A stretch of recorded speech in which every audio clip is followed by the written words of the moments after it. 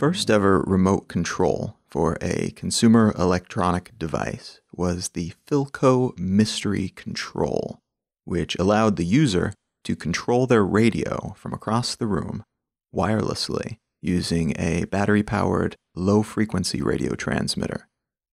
This was back in 1939 that this was released as a standalone product. Almost 50 years before that, in 1894, the British physicist Oliver Lodge used a simple mechanism called a Branly's coherer to make a mirror galvanometer move a beam of light from a distance. Guglielmo Marconi and William Preece refined this method for a demonstration 2 years later, during which they made a bell ring by pushing a button in a box that wasn't connected to the bell by wires. Nikola Tesla filed a patent in 1898 for a radio-controlled boat, which he called a teleautomaton, which he later demonstrated at an exhibition at Madison Square Garden. A radio-controlled robot, which was called the Telekino, was developed by Leonardo Torres Quevedo in 1903, and that same control mechanism was refined to control a boat for a demonstration in 1906. This Telekino device defined a lot of the principles and standards for wireless remote controls that were later used by similar devices long into the future. Quevedo tried to use his device to control torpedoes and projectiles as well in the years after it was used to control a boat, but he was not able to find sufficient funding for the technology. Several decades later, in 1932, a remote-controlled model airplane was developed, and that same technology was used by the Germans for their Wasserfall surface-to-air missile, which was remote-controlled. And then, as I mentioned, in 1939, there was the Philco Mystery Control, a simple device that was derived from very complex prior technologies, released to a public that was largely uninterested in it. But eventually that same technology found its way to another medium, to the television. In 1950, the Zenith Radio Corporation, as it was called at the time, released a TV with a wired remote that they called the Lazy Bones, and a wireless version called the Zenith Space Command, that was the name of the wireless remote, came 6 years after that. And this remote, interestingly, used ultrasound to communicate with the television set. Essentially, you would push a button, and that button, being a mechanical button, would strike a bar, and that bar would have a given frequency to the hum that is emitted as a result of that mechanical function occurring. The resulting sound was a click sound, and that click earned this remote, this Zenith Space Command remote control, the nickname Clicker. And that name is still used by many people to describe TV remote controls in particular to this day. But as surprisingly interesting as the history of remote controls might be, the type of clicks that I want to talk about today stem from a very different set of circumstances and technologies, and the history of them actually go back far further than that of the TV remote control. Today I want to talk about clicks as they apply to the online economy. You're listening to Let's Know Things. I'm Colin Wright. The article I want to start with today is from The Guardian, and the article is entitled, How Technology Disrupted the Truth. And the focus of this piece is how a lot of online technologies, but social media in particular, has developed an online ecosystem where journalism that is not necessarily in the public interest, at least in the traditional understanding of public interest, has kind of dominated all other types of journalism, and how, as a result, people tend to have their own set of facts as opposed to a centralized collection of facts from which we all derive our own opinions. And to really understand why this is the case, we have to go back a little bit in time, even further back than the development of the original wireless remote control. We need to kind of go back all the way to the beginning of advertising and marketing. And so that we're not just tossing around these terms as if we're all using them the same way, because I think in a lot of cases we're not. Marketing is a term that encompasses all communication from a company or other entity, like a government, to the public. And so there's a lot of different types of communication that fall under the heading of marketing. Advertising is a type of marketing that is intended to promote or sell something. And so this could be a company that is trying to share with you information that is intended to encourage you to buy a product, or it could be a government that uses advertising, and in that case it's typically called propaganda, that is trying to convince you to believe in something or support a particular bill or a law or a movement, or to feel a certain type of patriotism. It's safe to assume that informal advertising, that is the informal form of trying to convince other people to feel the way that you do or believe in something that you want them to believe in, goes back as far as the beginning of humanity. It's fair to assume that some primordial man was out there trying to convince some other primordial man to buy their handmade arrowheads, or to join their tribe, or to support them against another tribe. That's probably a fair assumption to make. But modern advertising, the type of advertising that you probably thought of when I first said the word, is something that is a lot more recent. Modern advertising began when we started to have brands. And brands are something that emerged with the Industrial Revolution. Now, depending on who you talk to or what you're reading, there's been multiple different industrial revolutions, arguably. The one that I'm referring to is the one that started in the mid-18th century and ended, by most accounts, in the mid-19th century. So it was about 100 years of intense change and productivity. And a lot of this change in productivity took place first in the UK, but it very quickly spread to Europe and to parts of Asia and to the United States.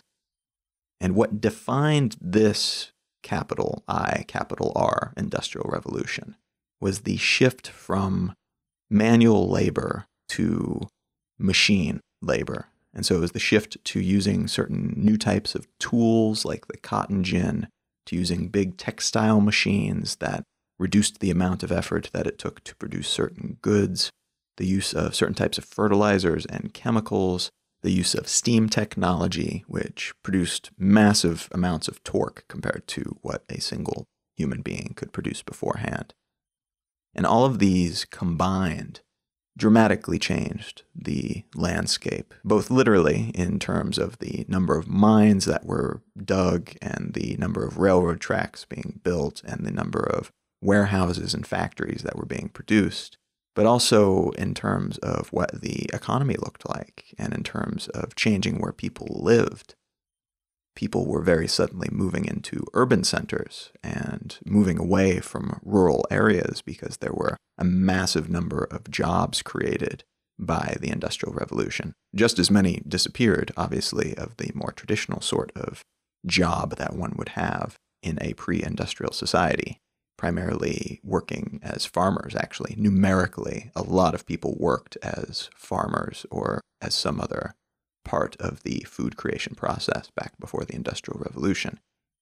But increasingly, the jobs were to be had in urban centers, in cities. And so the migration that occurred as a result of this and the social shift and the economic shift was dramatic and impacted almost every aspect of one's lifestyle if you lived through it.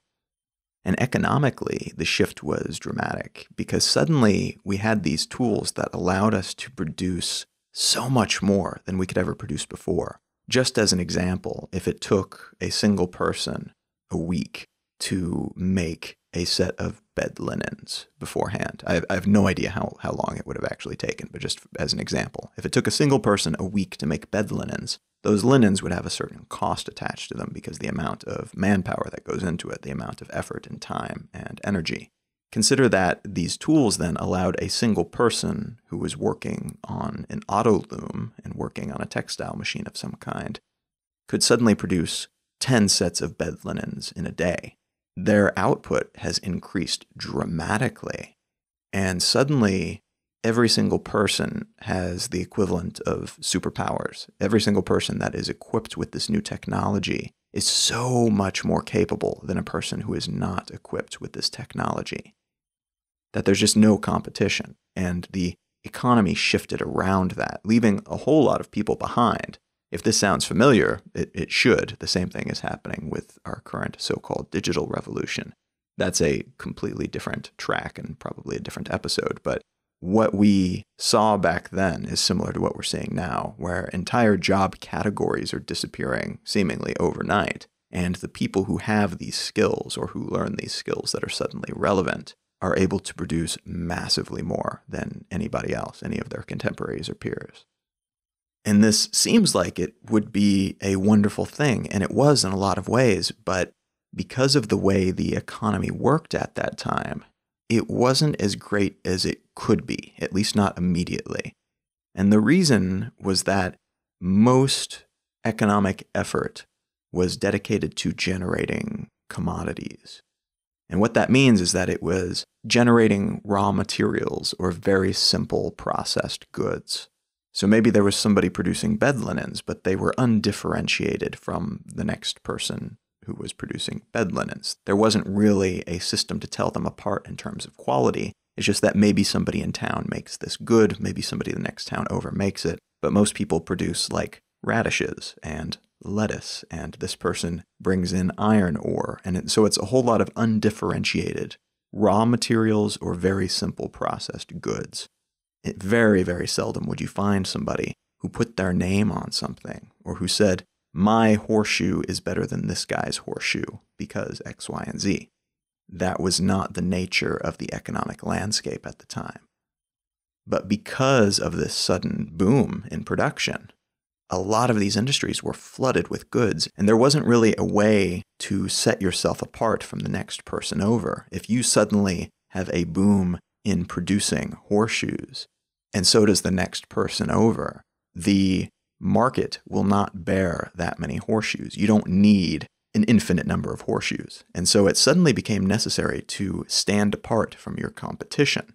A lot of these industries were suddenly producing far more than was necessary for what the market would bear. They were producing more than people actually needed. And that meant there was suddenly stiff competition, because if you can't convince people to buy your horseshoes, they'll just buy somebody else's, and yours will go unpurchased, and you will go unpaid.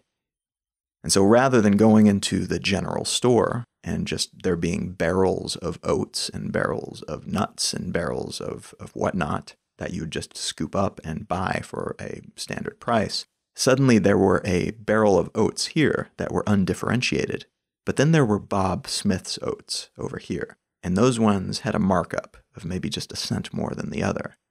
But they had a name on it. It was somebody taking credit for it and somebody taking responsibility, maybe if you found weevils or something in your oats. And we started to see this happening all over the place. People were putting their name and as a result, their reputation on the line for these different goods that they were producing. Now, whether or not Bob Smith's oats were actually any better than the undifferentiated oats was kind of irrelevant to what was going on there. The fact that people were suddenly able to tell the difference between them and were able to at least intellectualize the process of purchasing this thing and saying, I am getting a better experience, or at least I should be getting a better experience because I'm choosing to pay a little bit more for the brand name, oats, that completely changed the market in a lot of different ways. And so we see this happening. We see this growing. These different names being attached to these different products. And it starts in a lot of cases as individual purveyors and producers' names, but then it becomes like the Jones family horseshoes. And then eventually you find conglomerations of different groups. These different families join together to combine their resources and to combine their reputations, or one family buys out another family's resources and production facilities. And so then you're not just seeing somebody's name attached to it, you're seeing company names emblazoned across these different packages of things. You're seeing the formation of economic entities. Whereas before, the only real entities that existed were like royal families, and they had these crests and these reputations and family lineages.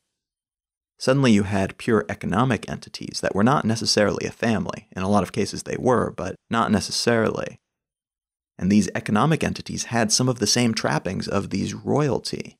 They started to have these logos, which were derived from these crests that royalty had, that represented them as a company. They had, in some cases, vassals in terms of buying out other companies and adding it to their reputation arsenal, adding it to their family tree. And as these different companies, these different economic entities began to promote their products separate from these undifferentiated raw commodities, they created the seed of modern advertising. Because suddenly they had a reason to promote their grain over the next guy's grain. Because if they do not, they will not sell their grain, and they will not be competitive on the economic landscape. And what happened as a result of this is that the people who had these tools and these machines and these factories and these chemical fertilizers and all of these other things that came with the Industrial Revolution, they were able to really open them up. Whereas before, they would produce just a bit more than they actually needed. So they weren't utilizing the full potential of these machines. Maybe they were producing 10 a day instead of 1 of whatever it is they were producing. And utilizing things like assembly lines and utilizing different shift routines at their factories, they were able to produce 100 a day or 1,000 a day of whatever it is that they produced. Before, it wouldn't have mattered that they could produce this much because there was no way the market could bear that many horseshoes or that much grain. But now that they'd figured out a way and a reason to communicate with the public and communicate the benefits of their grain or horseshoes above that of their competition, they were also creating demand for that product. And as that demand for that particular product and their brand of it in particular went up, they could increasingly benefit from the benefits of scale. And what that means is the more you produce, typically, of a given product, the less each unit of that product costs you. And so if you were to produce bed sheets, producing one set of bed sheets costs you a great deal for that one set of bed sheets. Producing 10, typically, if you can systematize the process and buy the materials that you need for it in bulk, and batch process the responsibilities that it takes to create them and package them and sell them, then it will cost you less per set of bed sheets to produce them. Now take that even further, produce 100 sets of bed sheets or 1,000 sets of bed sheets, and you see incremental gains. It's cheaper and cheaper and cheaper in terms of labor, but also in terms of monetary cost and resource cost to produce a great deal of something, typically over a single set of something. And that's what these machines allowed these people to do. These machines and tools allowed them to batch process and achieve incremental gains in terms of their productivity and in terms of their expenses. The cost of each unit went down as they produced more and more, but only so long as they could continue to sell all of the products that they produced. And that meant continuing to create more demand for the products that they were creating on this much larger scale. Well, if you look around today and wonder why it seems like most modern economies are predicated on buying as much as possible all the time, we have this moment in time, the Industrial Revolution, to thank for that largely. Because the development of this, the development of brands, and then the creation of demand for these things, and the mechanisms that allows these brands to create demand, created a system in which the more you create, the better you are as a company, because each of these things that you create costs less, and therefore you make a higher profit typically on each unit, or you can sell them for less, which creates a competitive edge for you over your competitors who make the same things.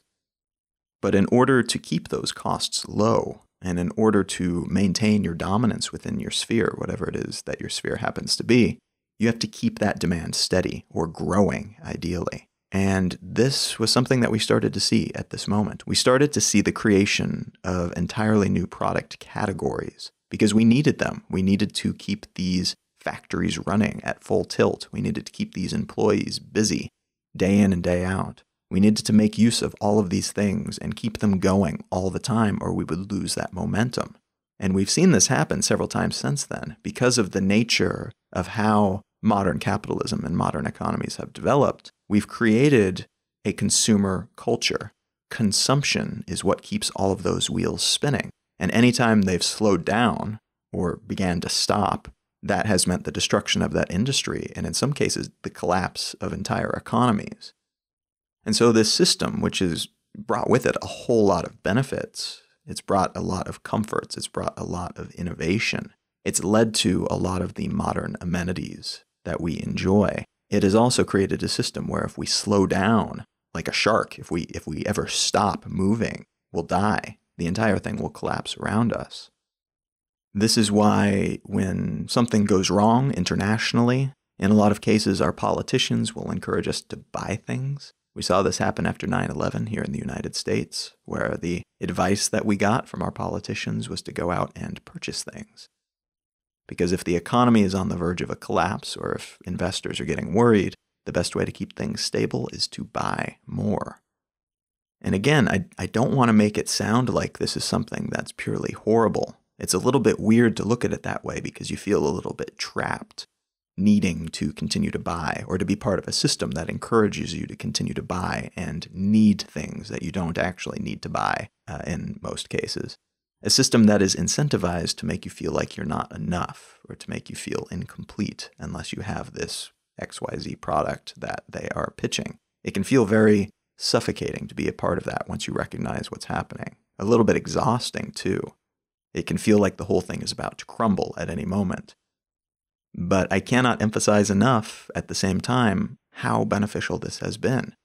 Compared to every other system that we've ever used throughout history, this has been the best one. All of the others might have certain things that have been better than this version of capitalism, but they've had downsides that were far, far worse by almost any metric that you choose to apply to it.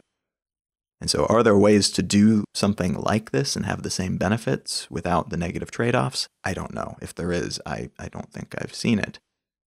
But I think it's important to recognize the downsides of this sort of system while also being capable of recognizing the upsides so that then whatever decisions you choose to make in terms of consumption, but also in terms of how you view the economy, you can do that with open eyes. And the fact remains that although it can be somewhat panic-inducing and a little bit stressful to be part of this go, go, go, buy, buy, buy system, it's also a system that has led us to an immense amount of technological evolution, social change. It's created some semblance of meritocracy that didn't exist before, while also allowing us to push very egalitarian ideals, because a consumerist system does not differentiate between your gender or your race or your sexual identity or anything else in most cases.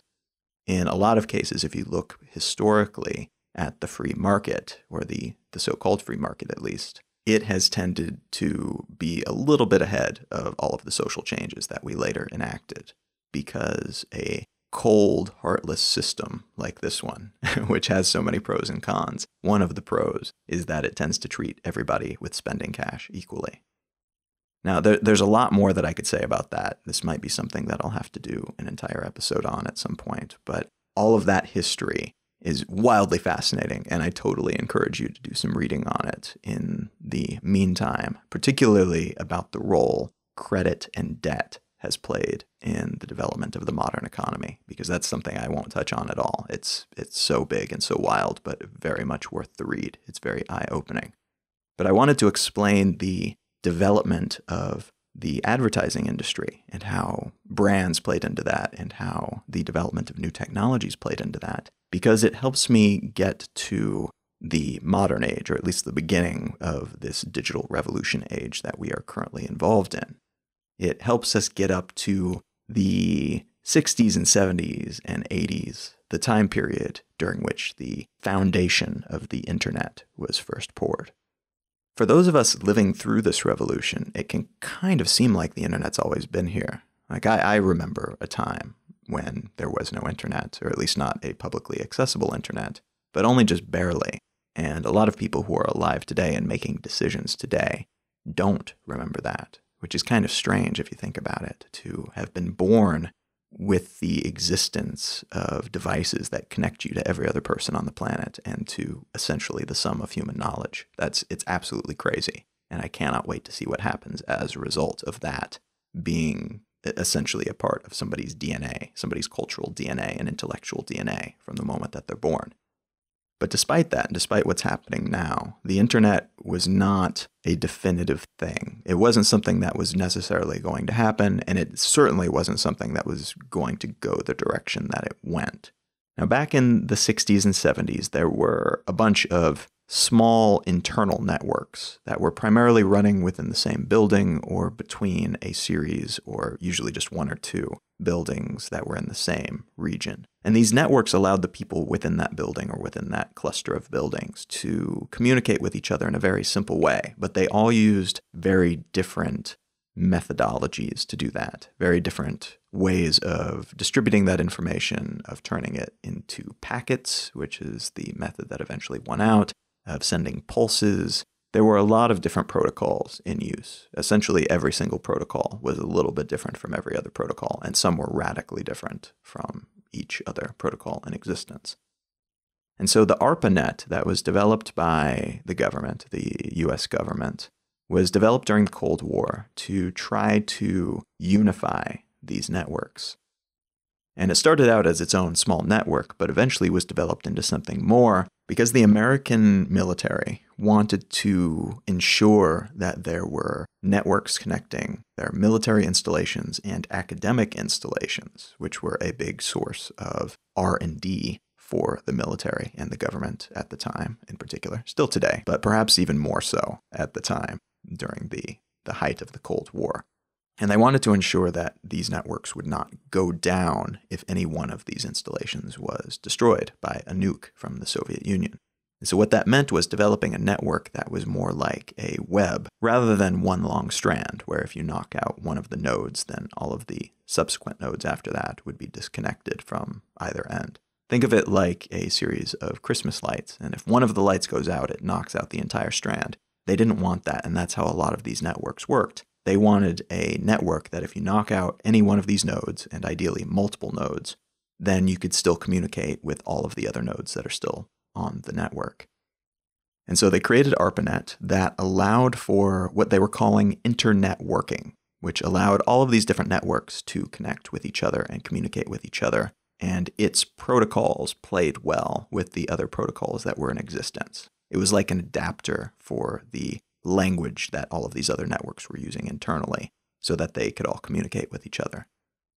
In 1974, there was a paper that was written about this adaptive capability of the ARPANET to allow all these networks to talk with each other. And in that paper, internet working was shortened to Internet, and that name stuck.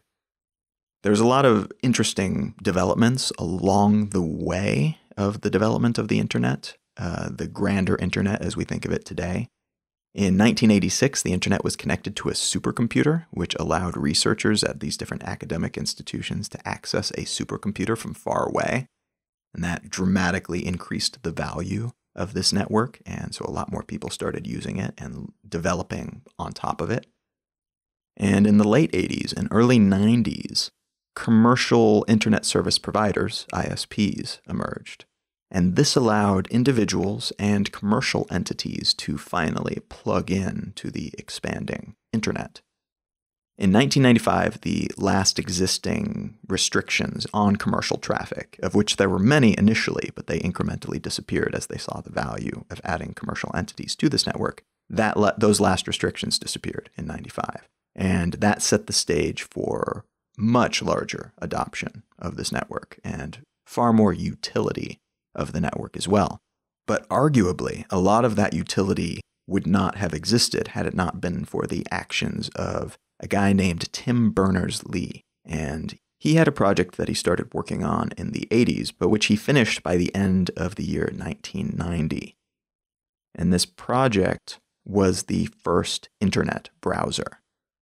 Because up until this point, the internet was a very sophisticated and very opaque to most people type of network, where you had to understand and to be able to code at a very root level in order to utilize it, in order to utilize the powers that it allowed certain types of people. And as a result, it was used for very specific things, but it wasn't used super casually.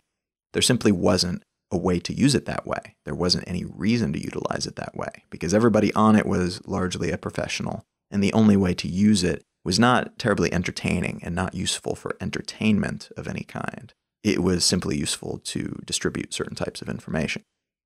And so what the browser allowed people to do is to utilize this network without having that sophisticated grasp of programming knowledge and other technologies. And by the end of 1990, Berners-Lee had developed the HTTP protocol, which is what allows information from the internet to be displayed as a web page. The HTML programming language, which is what allows you to define how things look on web pages. The first software server, the first web server, and he developed the first web pages, which, of course, defined this larger project that he had developed all of these things for, the World Wide Web project. And what we have today is based on this system that was built back then, but it is orders of magnitude larger and more complex than what existed at the beginning.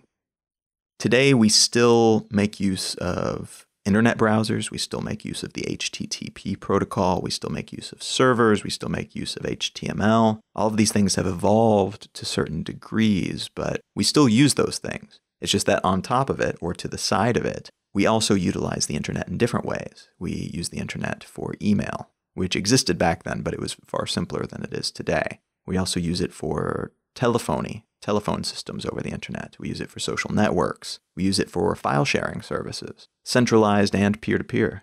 We also have e-commerce systems today. And the development of e-commerce systems, I would argue, was one of the foundational bricks that was laid in developing the modern internet.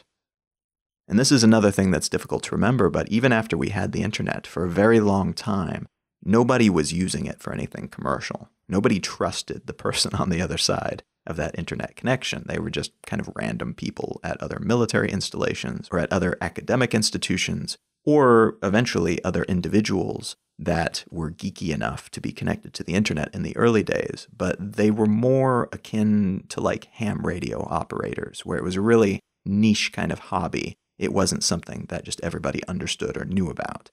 If you Google early internet and look at the ads from this time period and the newspaper articles from this time period, it's hilarious. With the gift of hindsight that we have, knowing how it all turns out, it is just so funny to see how baffled people are by the internet. And frankly, in a lot of cases, how little they think of it. They think it's a passing fad. They think it's a fun gimmick. It's a hobby in the same way, like a remote-controlled airplane might be a hobby. But that began to change in the 90s, and the first ever secure online purchase took place in 1994. Some brave soul paid $12.48 plus shipping on August 11th, 1994 for the Sting album 10 Summoner's Tales as a CD, as a compact disc. And there wasn't exactly a tidal wave of purchasing happening after that, but slowly but surely it developed, and slowly but surely online brands emerged. And in the same way that they emerged back in the Industrial Revolution era, those names became trusted. And companies like Amazon, which was only a bookstore when it first emerged, started to pop up, and they started to become trusted because they focused on their reputation, and they focused on ensuring that people felt comfortable sending money to strangers across this new communication tool. So e-commerce, that development, was vitally important. It was a vital next step that needed to happen after the development of browsing technology and display technology and more intuitive programming technology. But what happened next, I would argue, is in some ways even more important than the development of e-commerce. And it is the result of a company that was initially founded under the name Backrub. And it was called that because it was a search engine that took backlinks into consideration when determining how valuable and relevant a particular website was for the purposes of presenting it as a result for a given online search. Which is to say that if you searched for books, this search engine would take a look at as many different websites as possible, as it could crawl, as it's called, and then take a look at not just the keywords on that page, like most other search engines did at the time, but also at how many other websites are linking to that page. And this helped it develop an understanding of online reputation and how many other websites considered this site to be the most relevant in terms of that particular term. And this site, which started out called Backrub, eventually changed its name to Google. And it was started at Stanford on Stanford servers in 1996, and then incorporated and was operating out of a garage in 1998. By mid-2011, it was surpassing 1 billion unique users each month. And by the year after that, 2012, it was earning $50 billion in revenue each year. And so it's a bit of a leap when we're looking at how fast things happened during the digital revolution. It's a little over a decade between that founding and their big billion users a month mark. But it's still incredibly notable, and what happened in the interim was the further development of all of the foundational internet technologies and the World Wide Web, browsing, email, etc., secure payment system technologies, but also the development of a few online behemoths, things like Amazon. And Amazon grew in part as a result of Google and other companies like Google and their ability to send people who didn't know what they were doing on the internet to interesting things that they wanted to find. And it's really on the back of this search technology, which opened up the web that was so obscure and so difficult to navigate to people who were not already interested in the technology and were not helping to build it. It brought in the common man. It brought in everybody else who was not part of the innovative first steps.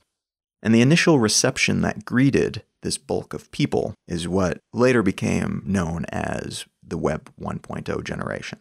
And what that meant is that a lot of people, if they had anything, if they developed a presence of any kind on the internet, it was usually a single static website, and it probably was based on a hub site of some kind, like GeoCities. And these people primarily consumed content from other people's static sites or from larger producers who had these multi-page websites. And a lot of these producers were well-established companies or media companies or internet companies of some kind. Web 2.0 is a term that didn't become common until 2004, though it was initially coined in 1999. But in 2004, the first Web 2.0 conference was held by O'Reilly Media and Media Live, and they defined that term as essentially representing that next generation of web tools and infrastructure that arrived around the early 2000s. And what that meant was more secure and more easily accessible and usable and intuitive e-commerce technologies, pages that dynamically loaded content, which allowed people to type things onto an existing page. You could leave comments on these static websites before, but every time you left a comment, it increased the load time. It was essentially chiseled into the same stone that everything else was embedded in. A dynamic website has lines of code that say, pull this from here, pull this from here, pull this from here. And so it's more procedurally generated. It's generated in increments, and it pulls different items from different places. So rather than just one stone tablet that has everything chiseled in it, you have these different sheafs of paper that are a lot lighter weight, a lot easier to load and to generate, and a lot easier to write upon impermanently. And so this allowed for the evolution of the web blog, which later became the blog, into something that was a lot more interactive and community-oriented. And it evolved the guest book, which was a staple of old school static internet websites, into the comment section. These blogs with their comment sections, in turn, evolved into the initial round of social networks, the Friendsters, the MySpaces, and eventually the Facebooks. And these companies in particular came to define the Web 2.0 generation of online community, online technology, and online companies. Now, from that point forward, our relationship with the web and the internet as a whole became a lot more entwining. We got much closer to these networks and the people on them and the companies on them, the brands and other entities. We spent a lot more time on the internet. The numbers that show how many people were online and how much time they spent online is just an incredible hockey stick of a graph. It just starts to slowly slope up and then just shoots skyward post Web 2.0 generation.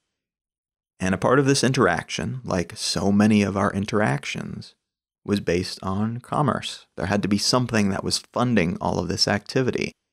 And a lot of what happened during the Web 2.0 generation was funded by something that Google did not invent, but something that they refined and in a lot of ways perfected, at least up to a certain point. That is the online advertisement. And so advertising, as I mentioned before, is not a new thing. This has been around for a very, very long time in some shape or another. And the modern iteration of it arrived quite a while ago as well, during the Industrial Revolution. And so this is a familiar concept, the idea of putting out word about what you have to offer and your brand's reputation and your logo and why people should buy from you rather than from your competition. And it's all for the same reasons that it was back then, so that you can continue to produce on scale and benefit from that scale, produce things faster and cheaper, and as a result, earn more profit. That keeps the entire economy spinning. And the internet allowed for a kind of novel application of this, because no longer were you just seeing advertisements in your phone book and in your newspaper and on television. You were now seeing ads alongside and sometimes tucked within your search results. And so it started to influence the way that we searched, but also to influence the way that we shared information about our businesses. And this model, more than anything else that Google has ever done, and they've become a massive, sprawling, multinational company at this point with a lot of different revenue streams. The biggest is still their advertising wing. And that department is something that's been replicated by many different companies. Many different people have come up and tried to compete with Google. Google still owns the lion's share across most of the planet. And as a result of this dominance, particularly during the early 2000s and the 2010, 2011, 2012 era, that meant that Google was also funding a great deal of the activity that happened online. And the way that this worked essentially was that if you were somebody who wanted to start a blog and you wanted to try to make a living off of it, or maybe just to earn some pocket change from it, what you would do is sign up with Google, and you would sign up to display their advertisements through your blog or your website or whatever it is that you were producing. And that meant that anytime somebody either viewed or clicked on one of these advertisements, depending on the agreement that you made, you would earn a fraction of a cent, or maybe as much as $1 or $2, depending on the agreement and the type of ad. And so this led to a decade or two of this incredibly obtuse, very advertisement-heavy internet experience, where if you got on the web, a lot of what you were seeing was banner ads and sidebar ads. There was an entire vocabulary developed just for the types of advertising that you see on websites. This, like so many things, and like so many things related to commerce and capitalism in particular, is both a boon and a curse. And the reason that it's a good thing is that it allowed a lot of companies that otherwise did not have a business model, and as a result probably would not have gone as far as they went, or might not have ever been able to get started to begin with and get traction and make this their full-time gig. They were able to make a living off of this work. And so we saw a lot of amazing voices, a lot of amazing content being produced, a lot of amazing technologies and personalities and points of view that emerged as a result of this business model, this advertising-based online ecosystem. But the consequence of this is that the internet largely became entirely dependent on this one type of commerce. And that's not 100% true, obviously. There was still e-commerce sites like Amazon that flourished like crazy. But the media ecosystem and the creation of words and the generation of videos and images and the production of non-product content flourished.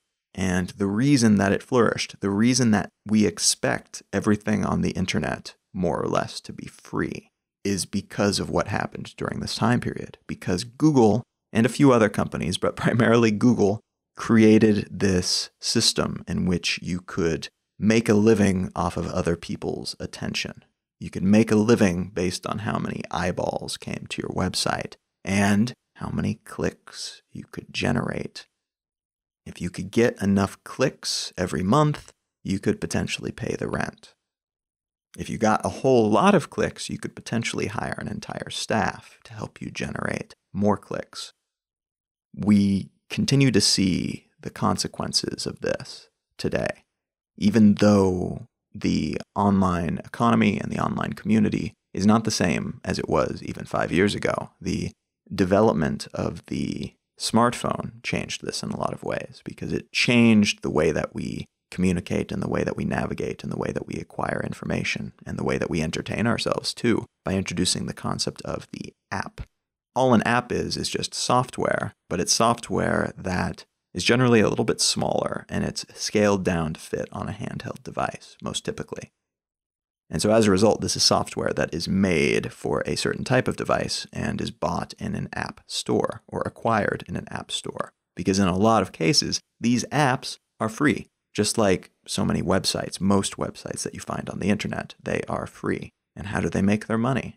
Up until very recently, the primary way was through clicks, was through eyeballs, was through these advertisements. And some of them are through Google's ecosystem, some of them are through App Store specific advertising plans and schemes. But it's all predicated on the same idea. And a lot of people have said this, and a lot of people have said it in different ways, but thinking about it, it really makes you realize that if you're not paying for something, chances are you are what's being sold. And what that means is that if you didn't pay for something that you're reading, or you didn't pay for a particular piece of software or an app, you didn't pay for a movie that you're viewing, then chances are it's your attention and your clicks, it's your time that is being sold by somebody else to somebody else. Somebody is paying somebody to have you there exposed to their information. And that's the way advertising has always worked, but it's become a much bigger and more involved thing now because of the way we interact with our technology today. We are much closer and more intertwined with these networks today. And so an obtrusive, annoying, distracting advertisement is a lot more difficult to ignore and a lot more in our face than it would have been if it's simply an annoying ad in the page of a newspaper that we can just read the article we want to read and then turn the page. It's not so easy to escape from this today. And because of technologies like cookies and like ad trackers and things of that nature, if we see an annoying ad somewhere, chances are we'll see that annoying ad again or some other version of it. It's a very sophisticated set of processes and algorithms and very intelligent people behind these technologies that exist to try to, at the core of things, generate demand, to generate demand for a certain product or service, to generate interest or prestige for a certain brand. It all comes back to the fundamentals. It's just that these things that were once very simple and things that were kept at arm's length are now things that are really all up in our face pretty much all the time. And so it's created a somewhat untenable system for a lot of people. And that has resulted in a lot of the conflict that's currently happening online within this ecosystem. And that conflict takes the shape sometimes of piracy. But the big problem of the day, and this may be something that dates this episode, but the big problem that's being encountered by a lot of different entities, in particular publishing and production entities of different flavors, is the ad blocker. And the ad blocker is itself a piece of technology, is itself an app or a piece of code, a piece of software that allows you to, in most cases, completely block advertisers from dynamically loading on whatever web page or app you happen to be using and viewing at the moment. And what that means is that because the internet and all of its associated pieces are so heavily dependent on this one business model of allowing you access to all of this stuff for free, and then they make their money off of you using those things, viewing those things, being exposed to these advertisements, suddenly the rug has been pulled out from under them. And there's a scramble occurring to try to find a secondary way to make money, or in some cases to try to punish the people who are bypassing these systems. There are several websites that have taken a stand, for example, and will detect if you're using an ad blocker and will load an interstitial page that says, hey, you're using an ad blocker, turn it off and you can view our website. Otherwise, we're not going to let you in. In other cases, some websites are loading a message that says, hey, we noticed you're using an ad blocker. Take pity on us. We don't earn money if you do that. Here's an alternative. Maybe whitelist us so that ads show up on our webpage. We promise not to load anything too annoying, or you can pay some type of fee. And so this negotiating chapter that's just opened in the online economy has proved to be really interesting because it's introducing a slew of new potential business models that might be able to fund a lot of the things that we've traditionally enjoyed and taken for granted about the internet, and allow us to do it in a way that allows the producers of this content to continue to operate and to continue to produce this content. Just a handful of the dozens of different options that I've seen that seem most realistic include the advent of micropayments, which is actually something that the original developers, including Berners-Lee of the internet, were talking about, working into the core structure of the World Wide Web. Micropayment systems that allow you to send anywhere from a fraction of a cent up to tens of thousands of dollars to somebody if you want to. And so this currency of the internet would have become a thing that would allow you, in theory, to periodically put $5 on your internet account. And then every time you visit a website, it would give that website, 0.3 cents or something from your online bank account. This is something that a lot of businesses are trying to figure out ways to build now, but they're having a lot of difficulty. One, because it's very difficult to get people to trust this kind of system. Two, because it's not structural to the internet. It's something that you have to build on top of it. And so anything that they do is necessarily a bit cumbersome because it's not a core part of the way the internet works. And then three, frankly, people are just not used to it. Culturally, we consider things on the internet to be free. And so the idea that you would pay even a fraction of a cent, particularly if it takes a little bit of effort to do so, every time you visit a website just doesn't make sense to a lot of people on an emotional level. There's also the freemium model, which has been very popular within software circles and for apps. But essentially what this means is that you give away something. You give away the core of what it is that you're doing. Maybe you give away almost all of the content that you produce. And then you charge something on top of that if people want additional content or if they want to open up new levels on a game that you've developed or something along those lines. This is something that has proven to be incredibly useful within the app community because a lot of people are happy to play a free game for a while and then after a bit pay a few dollars for additional levels or for more in-game currency or whatever it is that they're offering. A still small part of this movement that's taking place utilizes a benefactor or patronage model.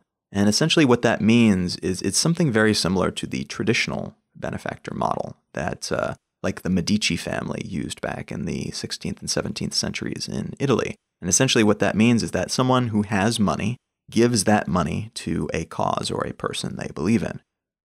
And sometimes that leads to favors, like the Medicis always had first dibs on whatever art they wanted from the artists that they gave money to, for example. But in a lot of cases, the reason for being a benefactor or a patron of somebody or something is that they simply wanted to see that group of people or that individual succeed. They wanted whatever it is they're producing to be in the world. And so if you became a patron of a particular artist, maybe sometimes you would pay them for their work in a more direct exchange, but maybe you'd also give them a place to live, or maybe you would just give them some walking around cash because you think that their work is valuable and maybe they wouldn't be able to produce it if they didn't have that.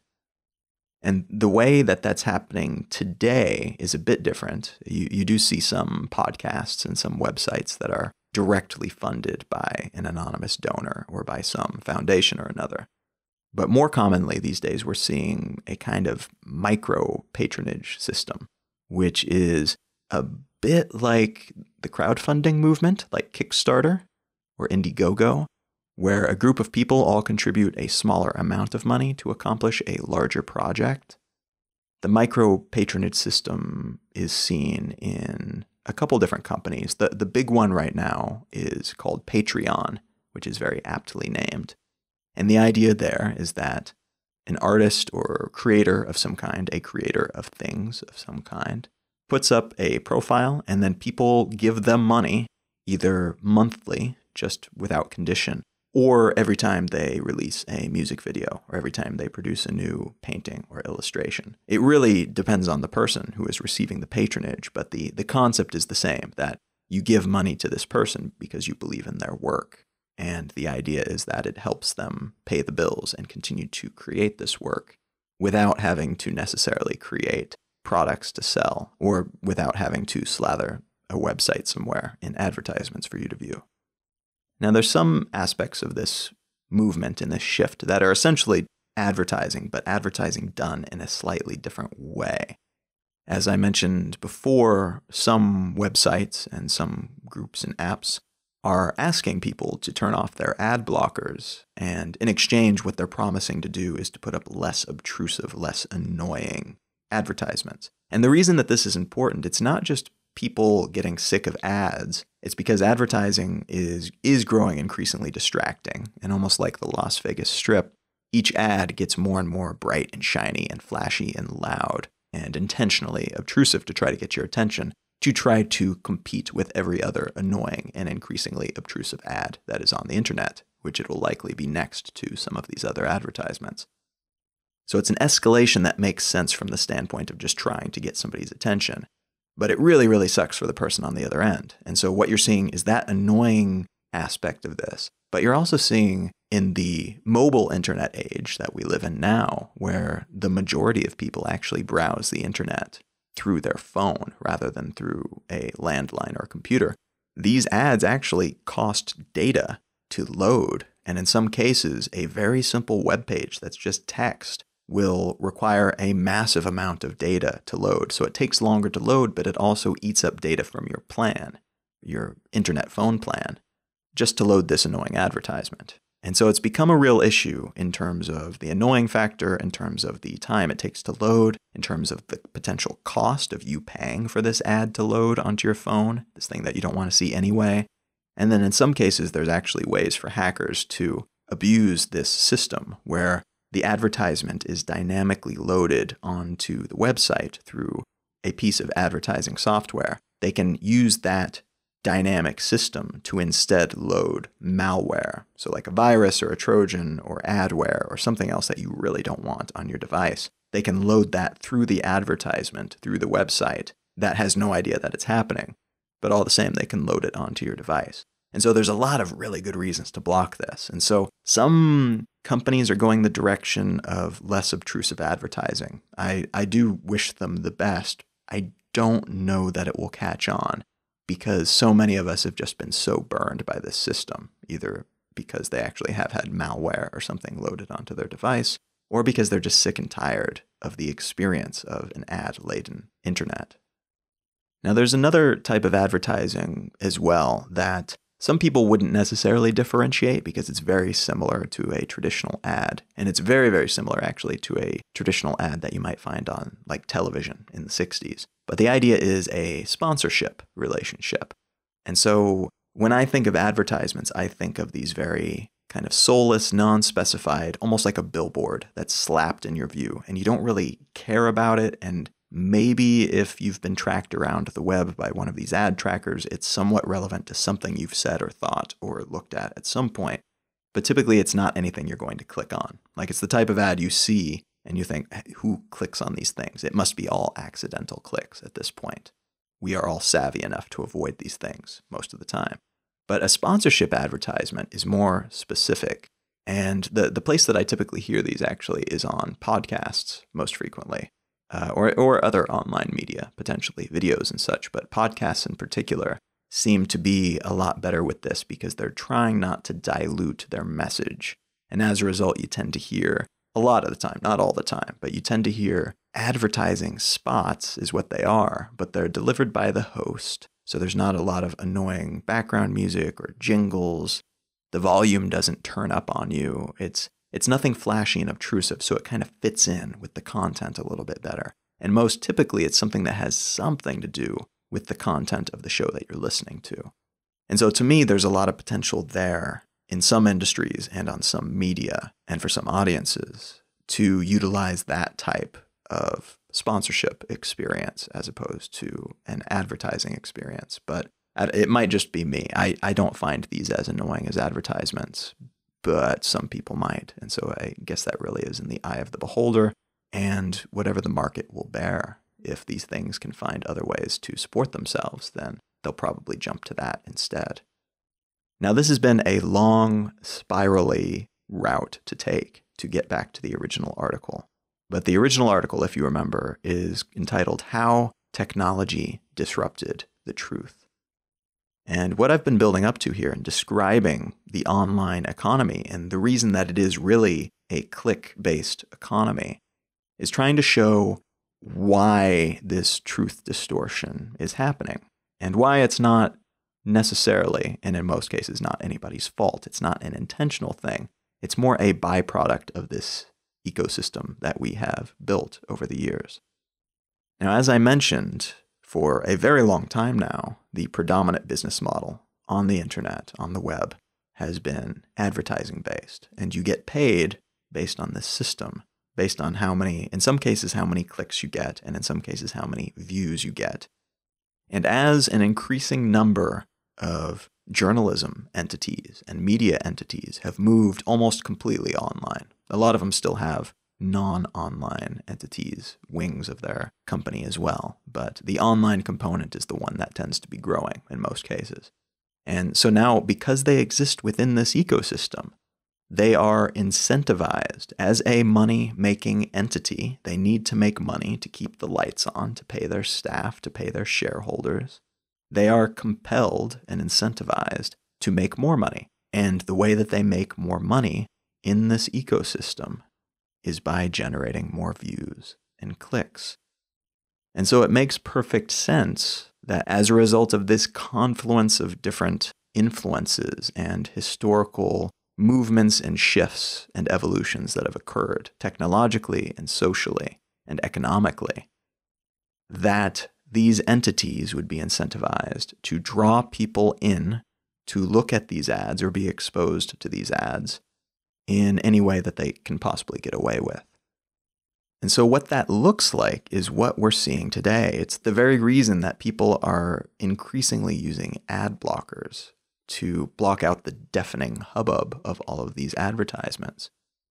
They are desperately trying to pull in more people to everything that they publish, every new article, every new video, every new app. They need to keep people engaged for longer. They need to get people viewing more things and sharing more things and interacting. They need to keep them liking more things because these are the metrics that matter when it comes time to figure out how much money they've earned each month.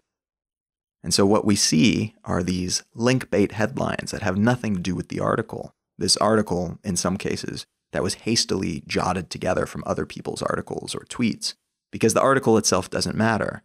What matters is getting people to visit that page so that they get an impression.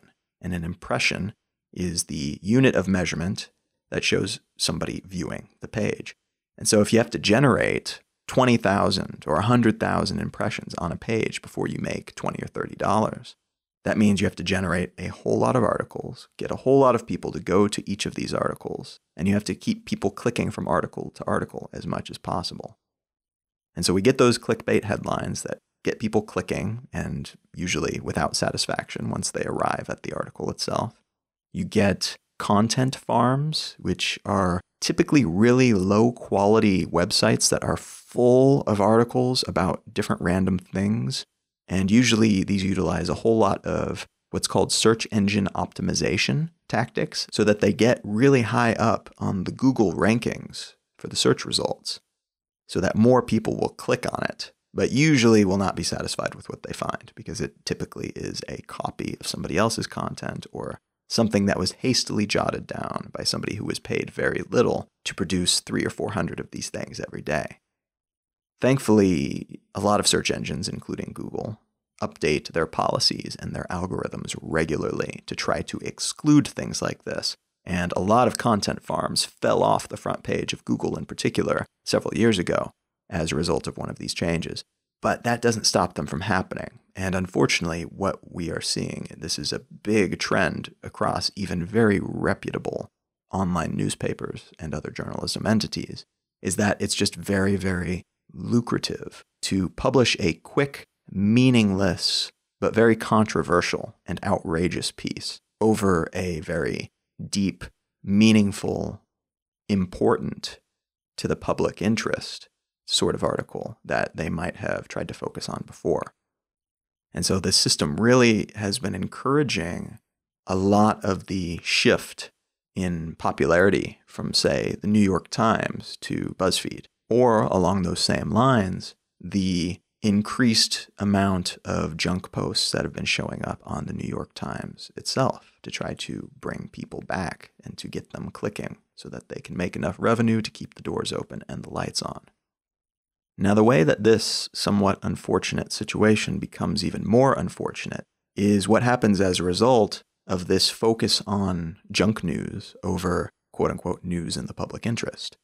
Rather than being incentivized by the market to produce content that educates people and that tells them data, tells them facts, or tells them very well-informed opinions, what these many, many different entities are encouraged to do is to produce things that inspire emotion and outrage, that give a version of or an interpretation of the facts to people who are most likely to respond to those interpretations. And so what that means in a lot of cases, particularly now where social media, social networks like Facebook and Twitter and Instagram play such an important role in the way things are shared and disseminated, the way ideas and links are spread, is that you really want to post something that inspires people to be very happy and share it and like it, or you want to post something that makes people angry and outraged so that they share it and try to show people how ridiculous this thing that's happening is. And what that tends to look like in practice is a whole lot more articles that are intentionally produced to either bring glee or outrage to certain portions of their audience, to certain demographics, rather than being unbiased and fact-based and rational. These pieces are increasingly produced to incite emotional response because, again, they are incentivized to do so by this system, this click-based economic system in which they operate. And it's really easy to look at this and say, guys, just stop sucking, stop going down this route because it's very clearly hurting us in a lot of different ways. It's hurting us in that we tend to choose the facts that we want to believe. It's hurting us in that it increases the scope and span and durability of filter bubbles, which is essentially us being surrounded by information that certain algorithms believe that we will want to believe or that reinforce the worldviews that we already have, rather than exposing us to pure, unbiased data. And it's hurting us in the sense that, at least in democratic countries, we depend on having a well-informed electorate in order to actually benefit from the system that we enjoy. And this type of bias that is baked in to the business model of these systems ensures that we will never have that. You can maybe go outside of the system and maybe sometimes find, like a stopped clock, that these entities are right twice a day. But the rest of the time, they are heavily slanted. And in a lot of cases, simply not doing the job of journalism in the way that we traditionally think that it is. Now, this is absolutely not to say that good journalism doesn't exist anymore. A whole lot of it does, despite this system, or in some cases by harnessing this system in some strange and sometimes unpopular way. But it's the exception, not the rule anymore. And ideally, it would be the flip of that. And so it's really easy to say that, but unfortunately, I think most of these people involved in these entities and involved with this tide of really shoddy journalism would love to be involved with better stuff and paid to do better stuff. But this system simply does not support that type of gritty and dense and valuable content. It's incentivized to bypass the vegetables in favor of the junk food. Now, how much of a role does this play in what's happening around the world, where conventionally powerful political parties are being upended, outsiders are usurping the establishment, powerful old-school businesses are crumbling, while new young punk barbarians at the gate rise up in their stead? How much is this contributing to that? It's hard to say on a direct one-to-one level. I'm sure it's absolutely contributing to it in some way, and perhaps in a largely positive way. I mean, the benefits of the internet and the web and social media and all of these things are immense in that it allows us to be exposed to new things and interact with new people on a scale that could not have been imagined 30 or 40 years ago, even when we had the initial versions of the internet. But I do wonder how much the economics that engulf and surround and intertwine with this system are negating some of these benefits in a very real way, and increasingly so as we become more dependent on this platform, on this medium. It's truly difficult to gauge how much harm is being done, really. And it's difficult to see how much of this harm that I perceive as being harm is actually just a change. It's just a difference. It's a deviation from the way things have operated. And maybe this is the new normal. Maybe I'm fixating on things that are not actually valuable in the absolute sense, but are only valuable because I am biased from the traditions that I think are valuable based on my experiences and background.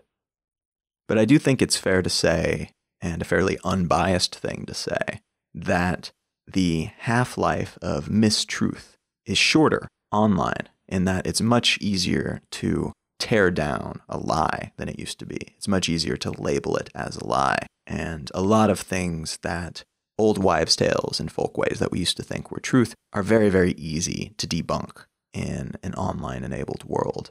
But I do think it's also much more likely to happen, mistruths. They're much more likely to hit the public eye and for a while make us believe them until we come across a debunking.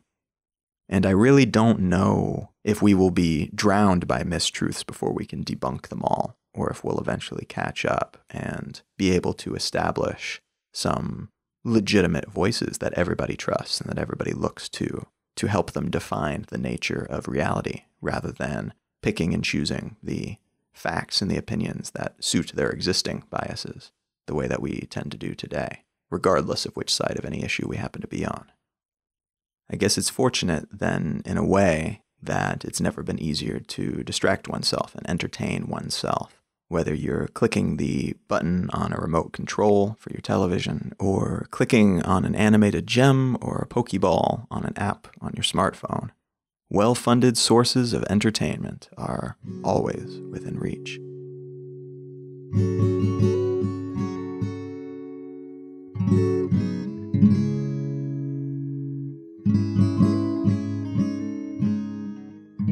So hopefully now you understand a little bit better the way the online economy works, and some of the quibbles and qualms that I have with it, and some things that hopefully will begin to improve in the near future. And if you listened to the episode before this one, the interstitial episode, you'll know that I'm going to start having sponsors for most of the episodes that are released. Having listened to this episode, you'll know that I'm not a huge fan of the way that a lot of online marketing works. So for me, it's important to do any sponsorships very intentionally, to be really careful about the types of brands that I talk about and the way that I talk about them, and to ensure that the relationships are mutually beneficial, so that I can very full-throatedly, enthusiastically talk about these companies and do it in a way that is not annoying.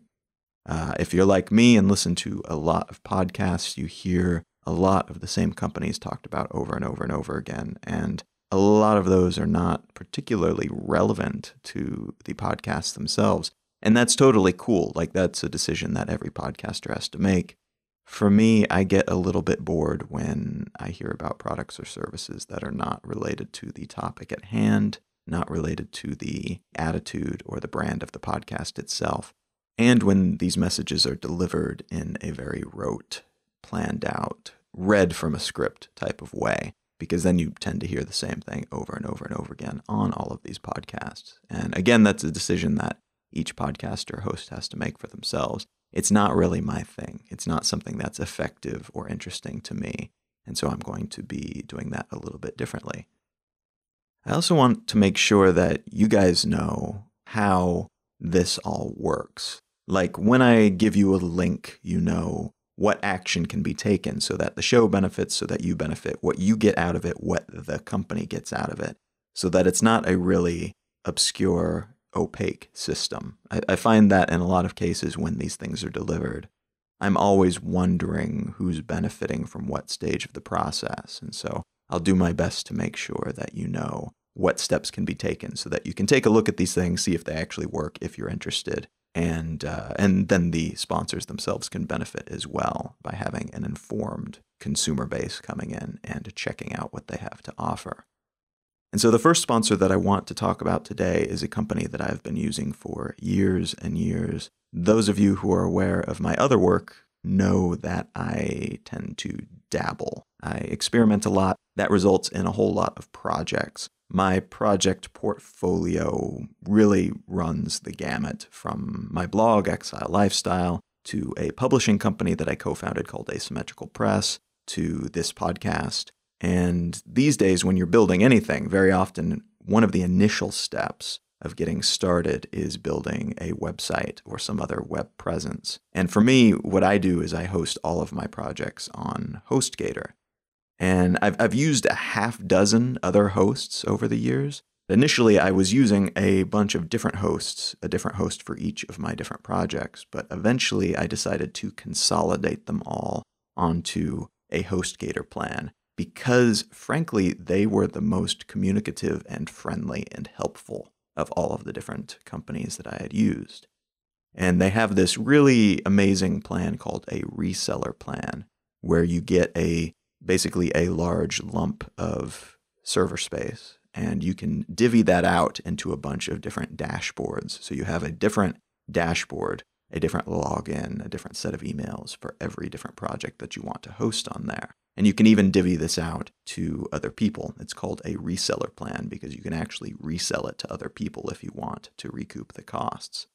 And what that means for me, I don't resell it, but then I'm able to use it for other people, for friends and family. My parents were running a blog for a little while, and I was able to host that very easily on my reseller plan because that's kind of what it's made for. And so I contacted HostGator when I was thinking about doing sponsors to see if they would be interested in helping support the podcast. And they wrote back immediately, gave me a very enthusiastic yes. Needless to say, I like them even more now, and I was already recommending them constantly to anybody who asked about services that I used and enjoyed. And so that was a nice extension of the relationship. And the shape that this support takes is an affiliate relationship, which means that they've given me a custom link that I can give out, that I can give to you. And that link is hostgator.com/LKT, as in Let's Know Things, LKT. And if you use that link, they get a new customer. I get a certain amount of money for each person who becomes a customer. And you get a really substantial discount. I was actually really shocked. This is not like one of those, we'll give you 5 or 10% off types of things. They give 30% off as the baseline if you sign up for 1 to 6 months. 35 if you sign up for a year. If you do a couple of years, you get 45% off of their shared managed WordPress or cloud hosting packages. And those are kind of the simpler packages. If you're just looking to start a blog or have a website or two, those will be the options that you'll choose. If you're doing something a little harder core and you need a VPS, which is a virtual server, a reseller account, which is what I use, or a dedicated server, you get 30% off no matter how long you sign up for or which plan you choose. And so these are really, really hardcore sales. It is super cool that they're willing to do this on top of the affiliate fee that I get paid for bringing in new customers. And so if you're looking for something like this, if you are thinking about starting a new project, if you are trying to figure out how to get that blog started or something along those lines,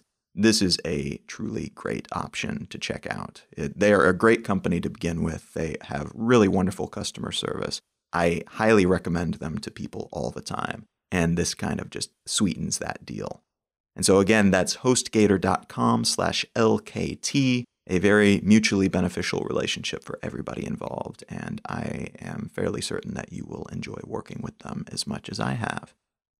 Now, the other sponsor that I have for today's show, it's another company that I've been using for a very long time, another service that I've been using and really, truly enjoying. Audible is the biggest, by far, audiobook library that's available anywhere. I have a handful of my books that I've written and narrated on Audible, and it was actually listening to audiobooks through their service that initially got me interested in listening to podcasts, which eventually led to me starting my own podcast. Because if you think about it, an audiobook is kind of just like a really long podcast or a series of podcasts that all link to one another.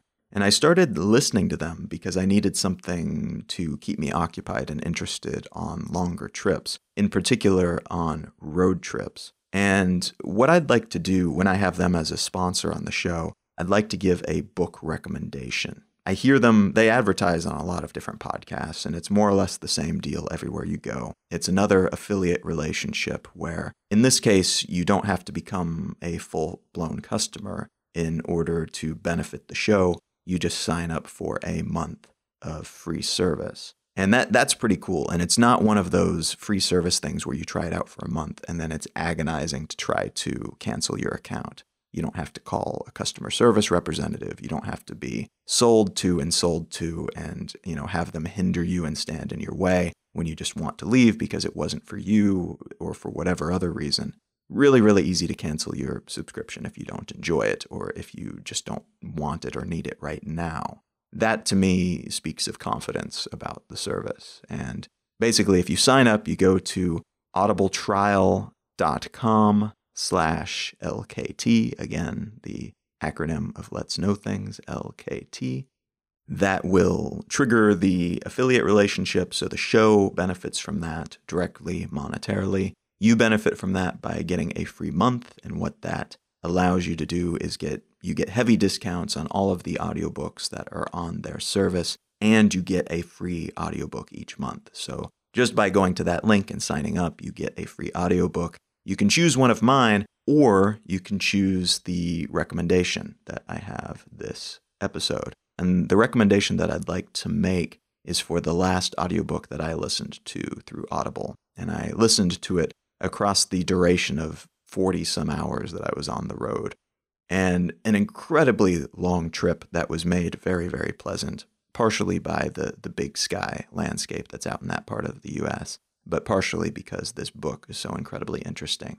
And the book is entitled Grunt, The Curious Science of Humans at War.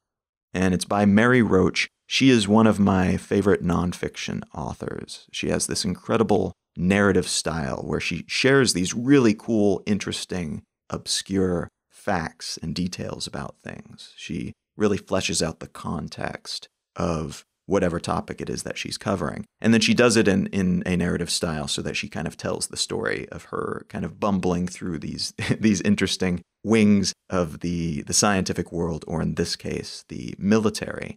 And it's just incredibly charming, but she has this incredible curiosity and way of writing about these things that's incredibly interesting as well. And so this book is about the science of war, but not about howitzers and AK-47s. The closest she gets to talking about guns is a chicken gun, which is a device that is used to fire chickens at jets to make sure that they can survive going through flocks of birds when they take off. And so things like that, things like zippers on sniper outfits and how sweat and how scent and horrible fragrances are used in terms of war and how they're prevented. She talks about shrimp and how they can be incredibly deadly and disastrous for submarines. And then she talks about things like the bends and amputees, and particularly amputees who have lost delicate areas of the anatomy, and how science is evolving to try to help people who have lost particularly delicate parts of their anatomy. And just an incredibly interesting book. This book, entitled Grunt, is just one of many that she has written. I have read every book she's ever published. Previous works that she's written are entitled Bonk and Stiff and Gulp, and these are about the science behind sex and death and our bodies, respectively. All of them are super interesting, highly recommended, and the versions that she has up on Audible are just really well narrated as well, which makes all the difference in the world when you're listening to something that is like 10 hours long. So if you are looking to dive into the world of audiobooks, you're a little bit skeptical but open to the idea, she is a great author to start out with. If you want to listen to some of the books that I've written, you can also get my books with this free trial through Audible. And you just go to audibletrial.com/LKT. You benefit from getting this free month trial, which you can cancel at any time. I benefit because I get an affiliate payout, and Audible benefits from potentially getting a new customer. So those are the sponsors for today's episode. Hopefully that wasn't too agonizing. Hopefully maybe you've heard about something you haven't heard about before or found something valuable there. Either way, thanks for bearing with me through the process of figuring out what the sponsorship podcast relationship will look like for this show. You can contribute to the show and help perpetuate and expand it by checking out those sponsors or by going to letsknowthings.com and contributing directly through the options that are laid out there. $1 an episode is immensely appreciated. Thank you so much to everybody who has been giving through PayPal and through Venmo and through Cash.me. I receive emails every time those come in, and it brings a great big smile to my face. I really, truly appreciate that. You can also contribute by sharing the podcast with a friend, by subscribing if you are not subscribed already, or by leaving a review on iTunes or wherever you get your podcasts. You can find show notes for this show, which they tend to be really detailed, and I share a bunch of additional information and links at letsknowthings.com. You can also subscribe to the newsletter there, find out additional information about me and my work. You can find a complete list of my books at colin.io. You can find me pretty much everywhere on social media at Colin is my name, and Let's Know Things is on Instagram and Facebook at Let's Know Things. Thank you guys so much for listening, for tuning in to geek out with me on this stuff each week. I truly appreciate it, and I will talk to you again very soon.